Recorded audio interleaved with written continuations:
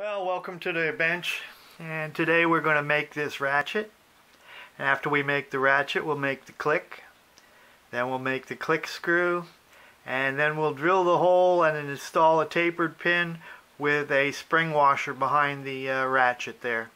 And that'll pretty much finish the main spring installation. So let's go ahead out to the drafting table and get started. This is W.R. Smith's drawing of the cutter that he was going to use. I actually use high-speed steel, so I have to make a different drawing. So I'm just using his dimensions and everything, but I'm copying it out here so that when I make mine out of high-speed steel, I'll have something to reference it to make sure I'm within his guidelines for the cutter for the ratchet. So that's what I'm doing here on the table. It's a 1/4-inch piece of high-speed steel that I'm going to be using, and we're going to put the angle of the cutter in there. There we go. Now we're splitting that angle in half so that we can put our curve. There's a curve on the cutting edge. It's not much of a curve. It's just a little curve, but it's there.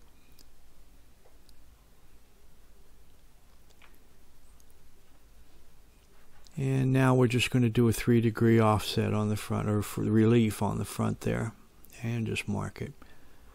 There, that'll do fine. Let's go down to the cellar.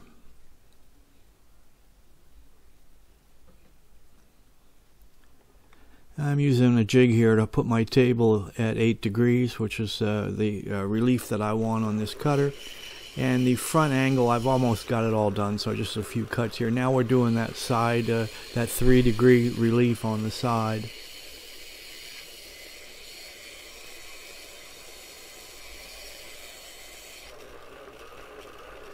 And we still don't have the curve on the front yet. So now I've got this spinning in my mill. And I've got towels everywhere because it's really letting it off, but I'm trying to hold it at the 8-degree relief and get that curve. The diameter of the working for that. We're cutting it in brass, so it's going to be no top relief. So we're just simply flattening it here and getting the cutting edges cleaned up.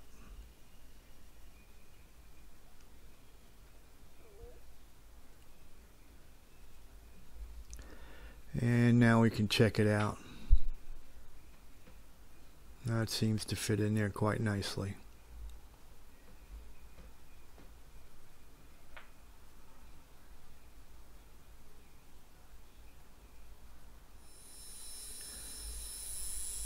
Okay, we're cutting the ratchet here. And we're using a 6-degree offset. Very similar to what I did in making the small ratchet in one of my other videos.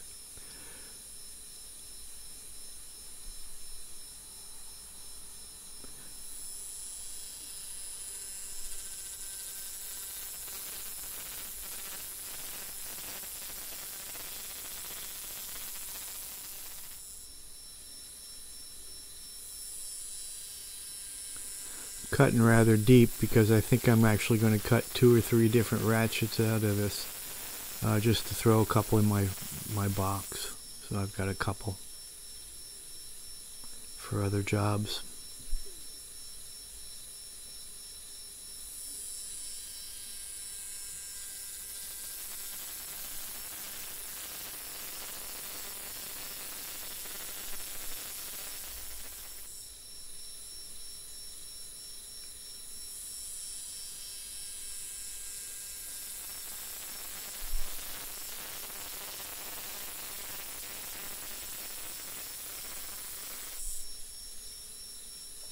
Alright, this ought to be the last cut.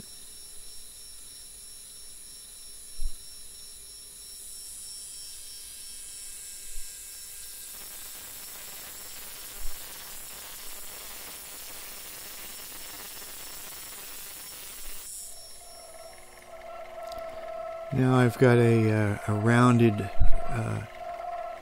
cutter here, and I'm just making a plunge cut in here into the face of the ratchet, just as a decorative, just something decorative.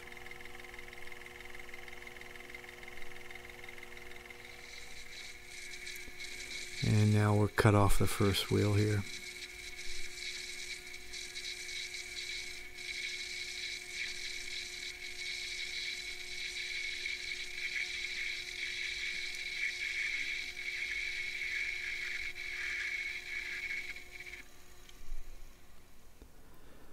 And now I'm just boxing out the center hole so that I can square it to fit the mainspring arbor.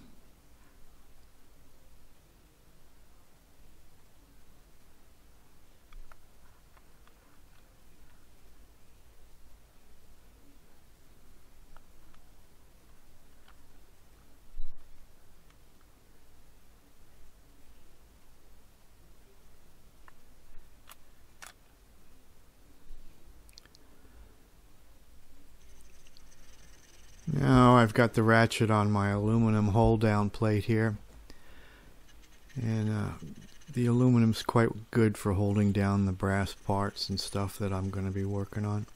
I have a series of files here that I use just to square out these holes. It takes a little bit of time.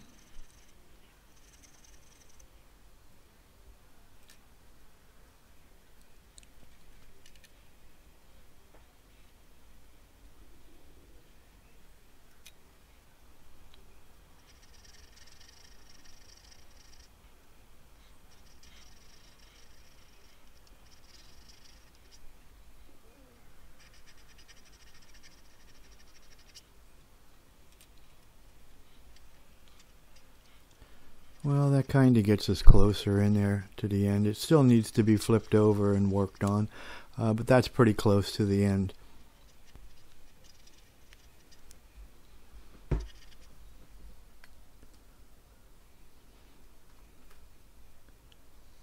Now, this doesn't have to be very precise, but I worked out a position that I thought the best place for the click screw is. So we need to get the hole tapped and a screw made before we can actually make the click, so that we can make a drawing, a scale drawing of what we're thinking of here for the click.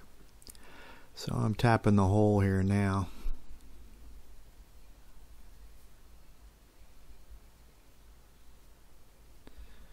I just put a screw in there to hold it and put the ratchet on there. Now I got an idea. This is the important part, the angle here. And I'm just showing you one of, I think I drew 3 clicks before I finally got the one that I thought was aesthetically pleasing and worked well, would work well. I'm just getting this close.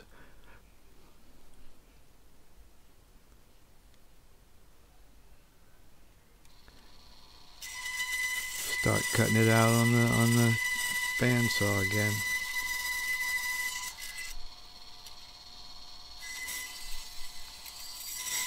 I think I actually made 3 before I actually got the one that I thought was what I liked. I got kind of particular on these clicks.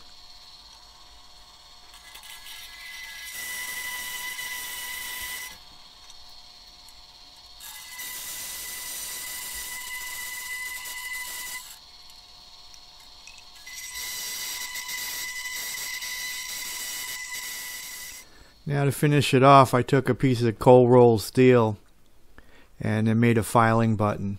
Normally I'd case harden it, or I'd use tool steel and harden it, but not for this job. I don't believe that's necessary. So I put it in vertically first, and then just got my round shape using the button as a guide. And flipped it onto the side, and now we're doing a little cross filing, but mostly draw filing here to finish off the edges and make sure they're round with the cold rolled steel button.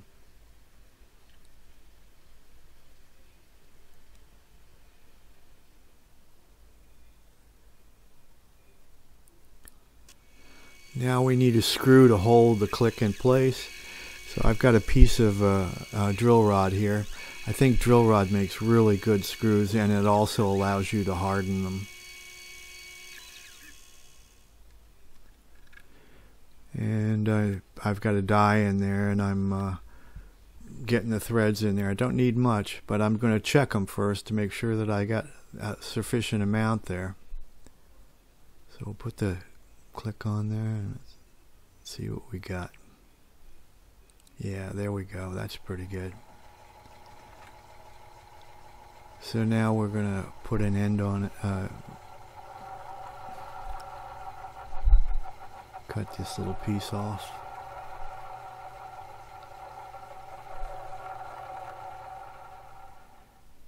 And now you can see with my cutoff tool I left just a little bit out there so that I could find it with my slitting saw. And I'm cutting my my slot with the slitting saw. You see I'm making several passes here. I did not know how deep I wanted to go. So I was looking at one of the old screws that I made and then just eyeballing it through here. That's why there's so many passes. Normally I would just make it all in one pass.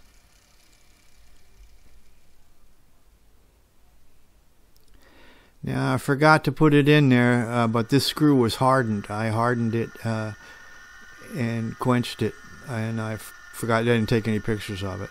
So this is a hardened screw now. It's in my watchmaker's lathe, and I'm using boxwood to clean up the threads and get it ready for polishing.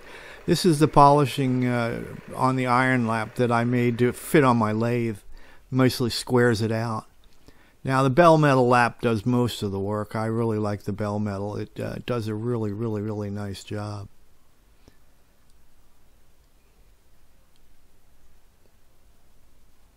And now we'll get over to the boxwood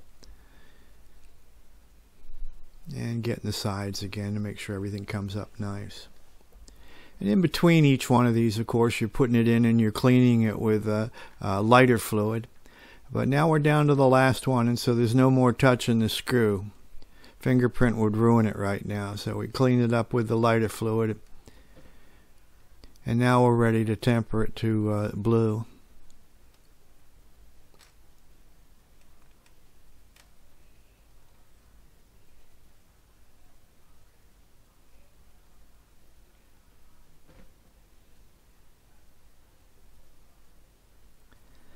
And I just use a screw plate and an alcohol lamp. It takes about 4 minutes for a screw this size. I got my glass of water there. Once I see the color that I like, I'll just dump it in the water to stop the process.